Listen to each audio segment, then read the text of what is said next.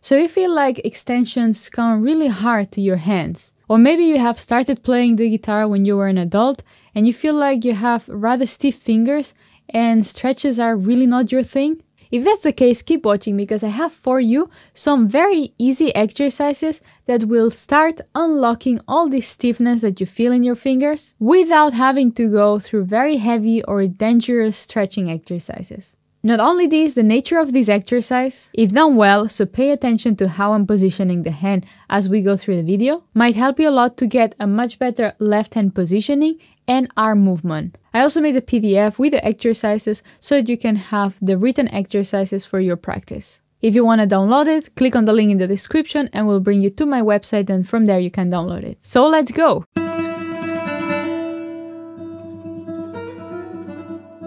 Before we start, please feel free to like and share the video if you enjoy my content, or consider subscribing and click the bell here down below to know where there are new tutorials for you to watch. If you think you're taking a lot of value from my content, consider becoming a patron, because there you will have access to the academy and all the content that we have already available, all the replays of the live streams, and you can participate in the future live streams and you can interact and I can help you in a more personal way with your struggles. Enough rambling around, let's go to the exercise. This exercise is based on 2 different ternary fingerings, which basically means that the fingerings are in patterns of 3 notes, and they're used very much throughout repertoire. Actually, it's just the ABC of guitar playing.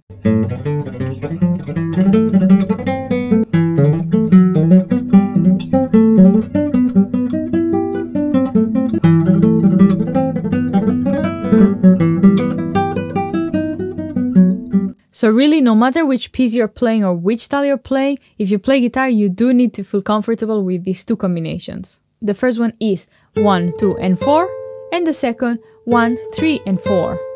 Now, because this tutorial is for you to start developing stretch and flexibility, we will also add the 1, 2, 4, but with stretch. So we have 1, skip fret, 2, and then 4.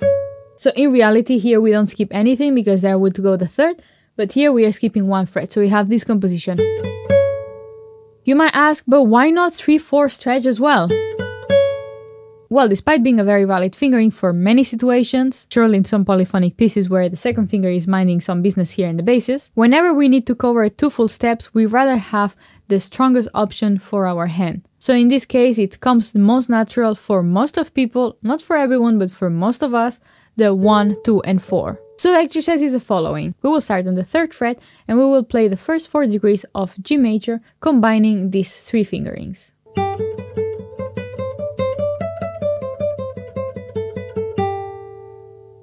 Notice the fact that as you need the 4th finger every time, you will be forced to have a quite horizontal position instead of something like this or something like that, but I don't see how that's happening to anybody. And you can repeat this pattern in all the strings.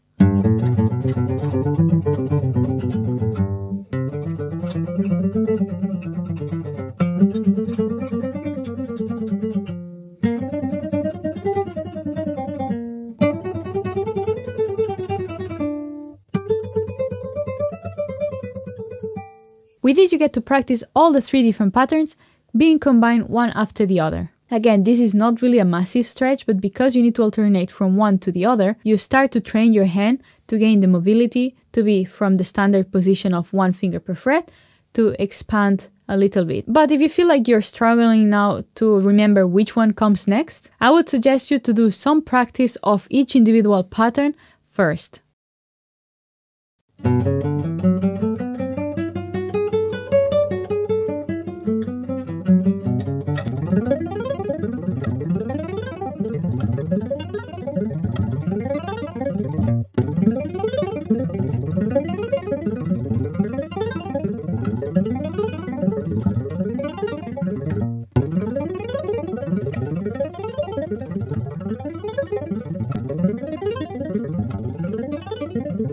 Once you have no problem switching over one fingering to the other, go ahead and play this exercise on all strings.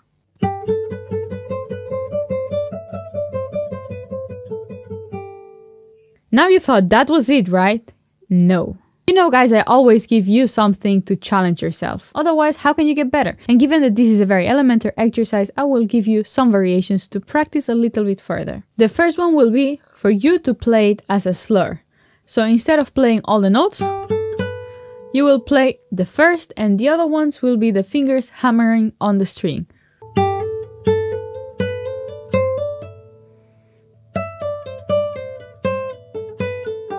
Make sure when you play this version that everything is clean and clear. And when you're doing the descending slurs, make sure that you don't pull the finger too far away from the fretboard. You should always remain hovering over the strings. The next variation will be also a great one for the synchronization, which is this.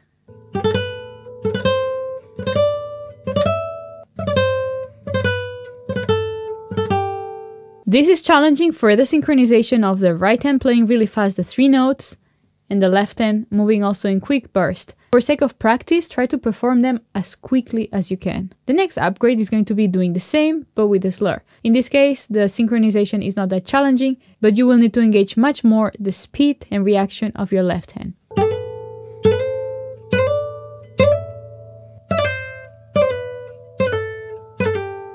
In this one, pay special attention to have the rhythm of the slur accurate. Something like this would be wrong.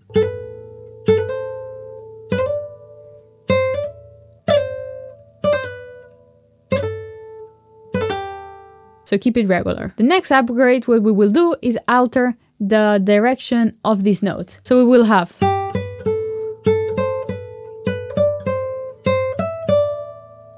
and you can do the same exercise we just mentioned, but with this schema.